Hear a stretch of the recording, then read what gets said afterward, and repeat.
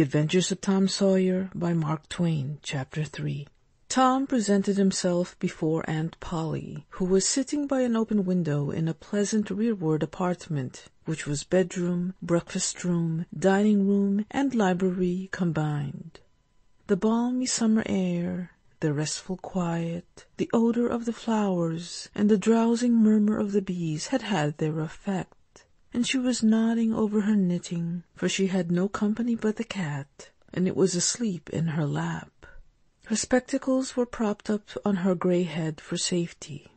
She had thought that of course Tom had deserted long ago, and she wondered at seeing him place himself in her power again in this intrepid way. He said, "Mayn't I go and play now, Aunt?" "What, already? How much have you done?" "It's all done, Aunt." "Tom, don't lie to me. I can't bear it." "I ain't, Aunt. It is all done." Aunt Polly placed small trust in such evidence. She went out to see for herself, and she would have been content to find 20% of Tom's statement true. When she found the entire fence whitewashed, and not only whitewashed but elaborately coated and recoated, and even a streak added to the ground, her astonishment was almost unspeakable. She said, "Well, I never! There's no getting round it. You can work when you're a man to Tom." And then she diluted the compliment by adding, "But it's powerful seldom you're a mind to, I'm bound to say. Well, go along and play, but mind you get back some time in a week, or I'll tan ya." She was so overcome by the splendor of his achievement that she took him into the closet and selected a choice apple and delivered it to him, along with an improving lecture upon the added value and flavor a treat took to itself when it came without sin through virtuous effort.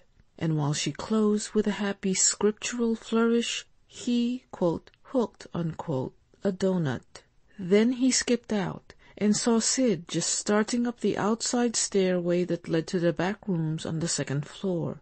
Clods were handy, and the air was full of them in a twinkling.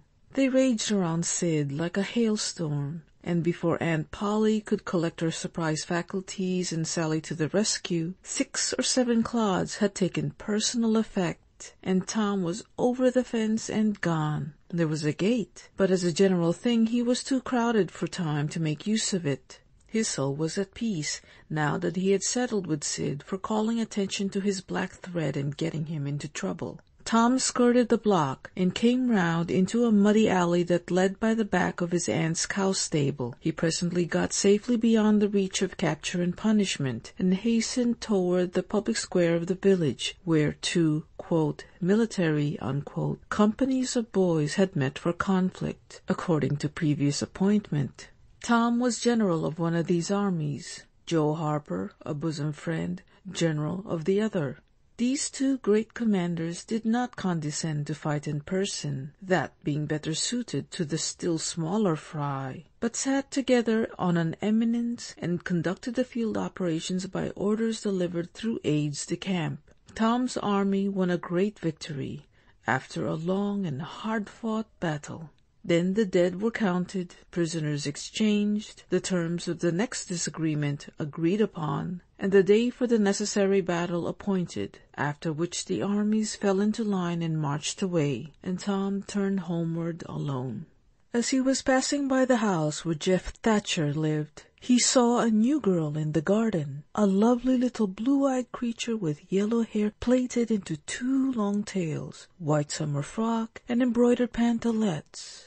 The fresh-crowned hero fell without firing a shot. A certain Amy Lawrence vanished out of his heart and left not even a memory of herself behind. He had thought he loved her to distraction. He had regarded his passion as adoration, and behold, it was only a poor little evanescent partiality.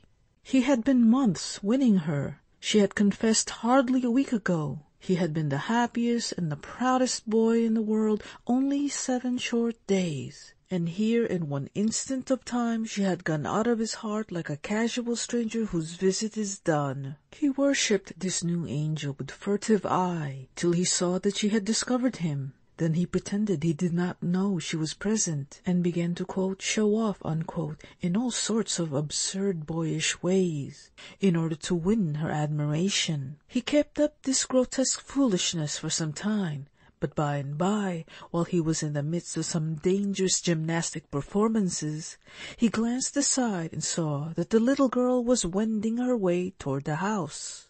Tom came up to the fence and leaned on it, grieving and hoping she would tarry yet a while longer. She halted a moment on the steps and then moved toward the door. Tom heaved a great sigh as she put her foot on the threshold, but his face lit up right away, for she tossed the pansy over the fence a moment before she disappeared. The boy ran around and stopped within a foot or two of the flower, and then shaded his eyes with his hand and began to look down street as if he had discovered something of interest going on in that direction. Presently he picked up a straw and began trying to balance it on his nose, with his head tilted far back, and as he moved from side to side in his efforts, he edged nearer and nearer toward the pansy. Finally his bare foot rested upon it, his pliant toes closed upon it, and he hopped away with the treasure and disappeared round the corner. But only for a minute, only while he could button the flower inside his jacket, next his heart, or next his stomach possibly, for he was not much posted in anatomy, and not hypercritical anyway. He returned now, and hung about the fence till nightfall, quote, showing off, unquote, as before. But the girl never exhibited herself again, though Tom comforted himself a little with the hope that she had been near some window meantime and had been aware of his attentions. Finally he strode home reluctantly, with his poor head full of visions. All through supper his spirits were so high that his aunt wondered, quote, what had got into the child, unquote. He took a good scolding about clodding Sid, and did not seem to mind it in the least. He tried to steal sugar under his aunt's very nose, and got his knuckles rapped for it. He said, Aunt, you don't whack Sid when he takes it. Well, Sid don't torment about it the way you do. You'd be always into that sugar if I weren't watching you. Presently she stepped into the kitchen, and Sid, happy in his immunity, reached for the sugar bowl, a sort of glorying over Tom which was well nigh unbearable. But Sid's fingers slipped, and the bowl dropped and broke. Tom was in ecstasies, in such ecstasies that he even controlled his tongue and was silent. He said to himself that he would not speak a word even when his aunt came in, but would sit perfectly still till she asked who did the mischief, and then he would tell. And there would be nothing so good in the world as to see that pet model, quote, catch it, unquote. He was so brimful of exultation that he could hardly hold himself when the old lady came back and stood above the wreck, discharging lightnings of wrath from over her spectacles. He said to himself, Now it's coming. And the next instant he was sprawling on the floor. The potent palm was uplifted to strike again when Tom cried out, Hold on now, what you're belting me for? Sid broke it. Aunt Polly paused, perplexed, and Tom looked for healing pity. But when she got her tongue again, she only said, Well, you didn't get a lick of miss, I reckon. You've been into some other audacious mischief when I wasn't around, like enough. Then her conscience reproached her, and she yearned to say something kind and loving, but she judged that this would be construed into a confession that she had been in the wrong, and discipline forbade that. So she kept silence, and went about her affairs with a troubled heart. Tom sulked in a corner and exalted his woes. He knew that in her heart his aunt was on her knees to him, and he was morosely gratified by the consciousness of it. He would hang out no signals. He would take notice of none. He knew that a yearning glance fell upon him, now and then, through a film of tears, but he refused recognition of it. He pictured himself lying sick unto death, and his aunt bending over him, beseeching one little forgiving word. But he would turn his face to the wall and die with that word unsaid. Ah, how would she feel then? And he pictured himself brought home from the river, dead, with his curls all wet, and his sore heart at rest. how she would throw herself upon him, and how her tears would fall like rain, and her lips pray God to give her back her boy, and she would never, never abuse him any more.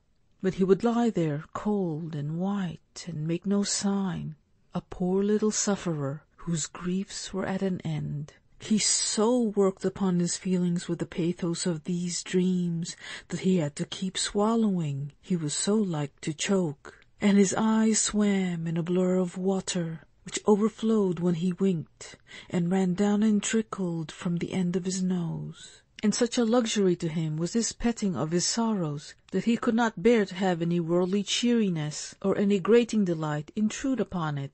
It was too sacred for such contact, and so, presently, when his cousin Mary danced in, all alive with the joy of seeing home again after an age-long visit of 1 week to the country, he got up and moved in clouds and darkness out at one door, as she brought song and sunshine in at the other. He wandered far from the accustomed haunts of boys, and sought desolate places that were in harmony with his spirit. A log raft in the river invited him, and he seated himself on its outer edge and contemplated the dreary vastness of the stream, wishing the while that he could only be drowned, all at once and unconsciously, without undergoing the uncomfortable routine devised by nature. Then he thought of his flower. He got it out, rumpled and wilted, and it mightily increased his dismal felicity. He wondered if she would pity him if she knew. Would she cry and wish that she had a right to put her arms around his neck and comfort him? Or would she turn coldly away like all the hollow world? This picture brought such an agony of pleasurable suffering that he worked it over and over again in his mind and set it up in new and varied lights till he wore it threadbare. At last he rose up sighing and departed in the darkness. About 9:30 or 10 o'clock, he came along the deserted street to where the adored unknown lived. He paused a moment. No sound fell upon his listening ear. A candle was casting a dull glow upon the curtain of a second-story window. Was the sacred presence there? He climbed the fence, threaded his stealthy way through the plants, till he stood under that window. He looked up at it long and with emotion. Then he laid him down on the ground under it, disposing himself upon his back, with his hands clasped upon his breast and holding his poor wilted flower. And thus he would die, out in the cold world, with no shelter over his homeless head, no friendly hand to wipe the death damps from his brow, no loving face to bend pityingly over him when the great agony came. And thus she would see him when she looked out upon the glad morning, and oh, would she drop one little tear upon his poor lifeless form? Would she heave one little sigh to see a bright young life so rudely blighted, so untimely cut down? The window went up. A maidservant's discordant voice profaned the holy calm, and a deluge of water drenched the prone martyr's remains.